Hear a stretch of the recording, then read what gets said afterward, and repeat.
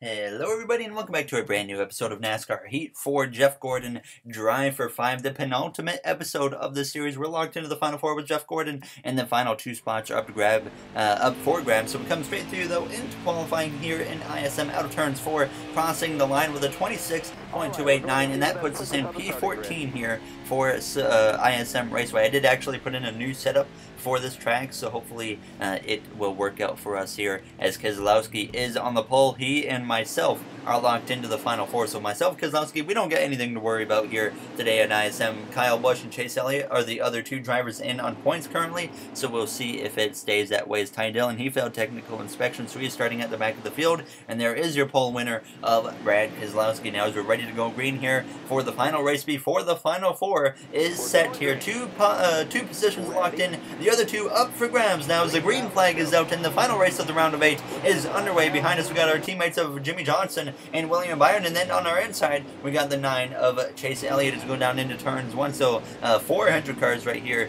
all together now as we come through these first few corners, nearly getting into the back of there of the 6 of Ryan Newman as we head down this back straightaway for the first time. Keselowski actually running that little special Christmas paint scheme. I think that came with the free update and patch that came out with NASCAR Heat 4 yesterday when I recorded this video. Now as we're on the inside of Ryan Newman at the end of this first lap, and nearly making a little bit of contact with him as Elliott is up to P12 as we go down into turns 1. Martin Truex Jr., Joey Logano, those are 2 of the drivers currently on the outside looking in, and they're almost in must-win situations. I pretty much think Truex is the only one that has a chance to point his way in, and that's still going to be a long shot for him unless Chase Elliott kind of struggles, and that's actually what happened here in this first stage. You see Elliott not even in the points right now. As we come through on lap 12, we had actually gone past Elliott and have been running about P11 or so as we were going way down onto the apron, trying to be really aggressive in these corners, gain these positions, and we had climbed up inside of the top 10 and just continued to slowly work our way forward as the tires that were coming in to my advantage at this point in the race. But certainly this setup felt much better than what I've run in the past. Now as we came through on the white flag in the first stage, actually a subscriber, Kevin, recommended it me to try the new setup here at ISM Raceway. Now as we come through turns 1 and turns 2 down this back straightaway for the final time. There you see behind me Chase Elliott, 1 point to his name right now as we head down into turns 3 and turn 4 for the final time here in stage 1. That 1 point could be big for Chase Elliott as we exit the corner. He's going to have the momentum on the exit, but we're going to hang on to P9 here in stage 1. So a very solid effort, at least for us, in the stage winner, I believe, was Brad Keselowski. Keselowski was dominating in this first stage. He's certainly putting himself up there to be one of the top contenders, I think, for the next episode at Homestead Miami Speedway. So we would pit for 2 cans of fuel, 4 tires. I also made a bit of a wedge adjustment because I like to just mess with the wedge a little bit. I changed the wedge up from the original setup quite a bit, and hopefully we can make some changes to make it looser because it still felt a little bit too tight here. Now as we get ready to go green for the second stage in Sonoma. Already the green flag is back out, and we are underway here for stage 2. Kurt Busch and Eric Jones in front of us. We're going to get very aggressive, making it 3 wide here on this restart as we go down towards turns 1, getting to the outside of Clint Boyer as well. As there you see Joey Logano up ahead as we go a little bit too wide, leaving the door open for Eric Jones, who tries to get in there, but we shut it on him on the exit of turn 2, heading down this back straightaway. Kurt Busch running P7. He's not in the playoffs currently, but behind us Chase Elliott is in the playoffs, and he certainly wants to make it into that final 4 as we come through turns 3 and turns 4, coming through to complete the first lap of the second stage. Clint Boyer there in P6. He's another driver that's not in the playoffs, just trying to get the best finish he possibly can. But Joey Logano right in front of us, he's still in the playoffs, trying to make it into the final 4, but he's going to have to probably win this race if he wants to be in now, as we would continue here battling with these same drivers. Kurt Busch, Joey Logano will come through now on lap 5 of the stage, and the caution actually came out as the guys in front of me had started to pull away a bit, so that would group us all back together. From P7, no one had come to the pit lane, so we would get ready to go green here. From P7 now, as we're once again underway here at ISM Raceway. Chase Elliott just behind us in that 9th position. That's kind of the main driver we're watching today, because he's the last guy in on points right now. Is Truex. He's going to get very aggressive here on the restart. He's going to go from 3rd to 1st with a 3-wide move on Keselowski and his teammate Kyle Busch, and now Truex leads the way. If he finishes in P1, he locks himself in and kicks Chase Elliott out of the playoffs. Now as we came through though on lap 9 of 15, actually getting into the inside wall, I think it was there, as we came through the turns 4, that actually dropped a bit, just kind of making a little bit of mistakes, and then finally we come to the final lap and the stage down to P P8 as Harvick was still way up ahead at this point. Now as Truex had continued to lead, you see behind me Chase Elliott, he had fallen back as well. He was outside of the top 10 here in this final moments of the second stage, and Truex, he was gaining a ton of points on Elliott in the first stage, and then now he's going to come through into turns 3 and turns 4, and Truex is going to hold on to win the second stage, so he'll gain even more points on Chase Elliott as we come through to cross the line for a fairly solid position here with P8 in stage 2. So now Chase Elliott and Martin Truex Jr. are going to have to duel it out on points, because Truex gained enough points on Elliott in those first 2 stages where it's definitely going to come down to a battle between them, as I decided to make another wedge adjustment here. It was down to 49.5 at this point, then I went down to 49.4 as well as we get ready to go green after gaining 2 positions on the pit lane here as we get ready for stage 3.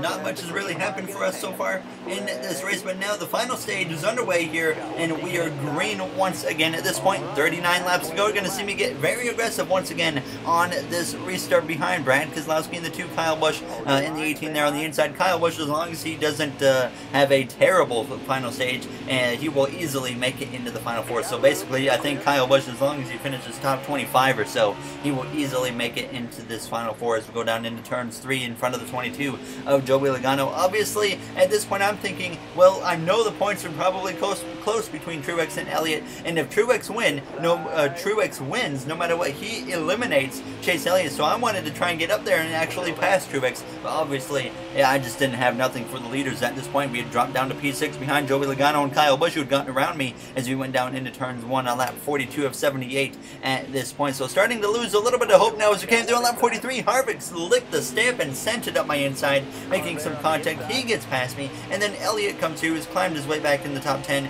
He passes me with 35 laps to go at this point as well, so we're starting to drop down the order a little bit now as Hamlin was trying to put on some pressure as well as we went down into turns 1. William Byron also in the picture a little bit, but we would hold on to P8 for this moment now as we came through on lap 44, heading down this back straightaway into turns 3. Just now as actually the caution comes out with 35 laps to go, so this is going to set us up for a restart.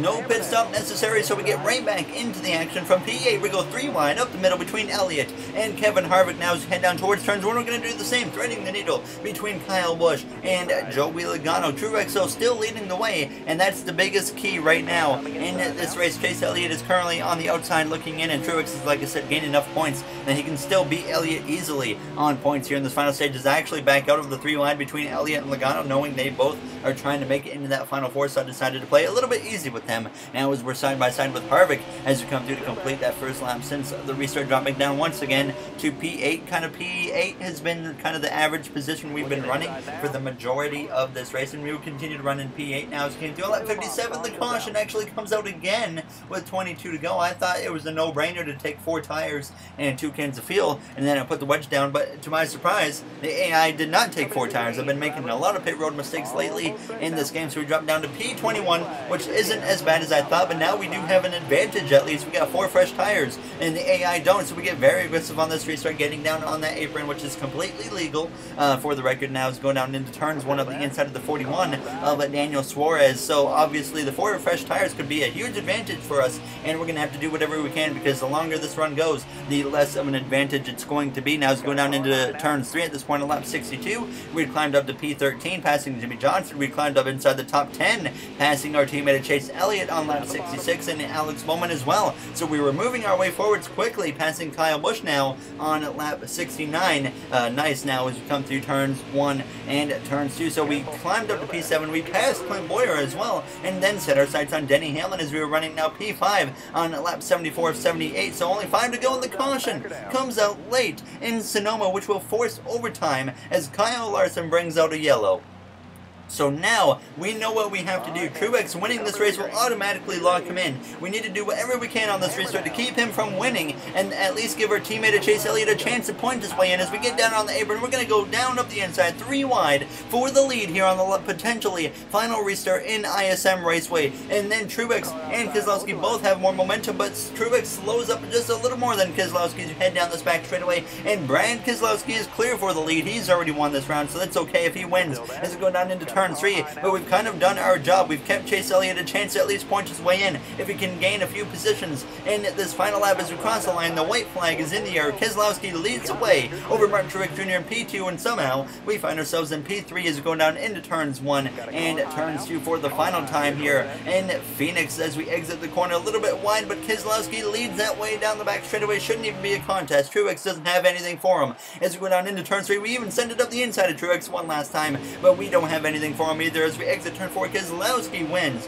Truex second, myself in P3 here at ISM Raceway. So a very, very solid finish for us. Elliott, P7, but was it enough here in ISM? And unfortunately, I can confirm it was not enough. I actually skipped over the points real quick there, but we're going to show them here in just a moment here on the main screen. But like I said, unfortunately, it was not enough. Elliott eliminated by 4 points here at ISM Raceway. So it's Keselowski, myself as Jeff Gordon, Kyle Busch, Martin Truex Jr., who will fight it out for a championship in the final episode at Homestead, Miami for this mini-series. So as always, if you guys enjoyed, make sure to comment, like, and subscribe. I will see you guys in Miami. So thank you for watching, everyone, and have yourselves a great day.